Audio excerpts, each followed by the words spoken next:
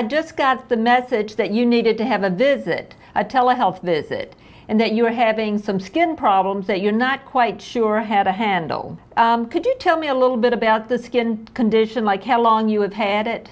Well, it's on my elbow, particularly my left elbow, and I've had it for, off and on, 3 years, 4 years. It's not bothersome at all, but at times it gets, it appears worse than others. Have you been outside or been exposed to any chemicals, maybe chemicals that you would use for yard work? Not really. And you don't think you've had any bug bites? Not that I know of. No stings, no chemicals, right? Okay. Have you been around other people that have had a similar rash? I don't recall anybody. My father, I remember, but nobody recently. Okay, so he had a similar rash years ago, but none of your family members have come down with a rash? Correct. Okay. Have you done anything to treat it recently? I was on medication. I guess it was a steroid cream of some sort, but I ran out and just really haven't gone back to the doctor to say, can I get another prescription? So it's been a while since you've had the steroid? Oh, over a year. Okay, over a year, okay. Would you say it hurts or does it itch? At times, as it starts to expand, it's just kind of annoying, so you start scratching it. If I have sleeves on, not really, but if I start going into the summer season and short sleeve shirts, I could potentially start scratching it. Okay.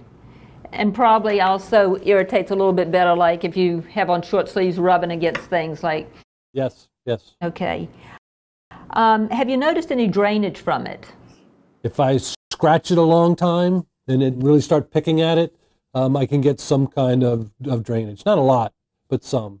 But are you allergic to anything?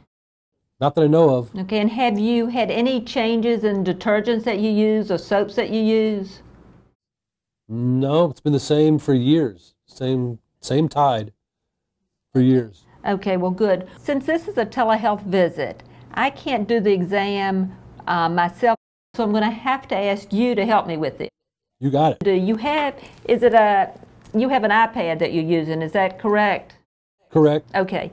What I would like for you to do is I want you to show me the rash. So pull your sleeve up and then hold the rash up to the camera. Oh, that looks beautiful.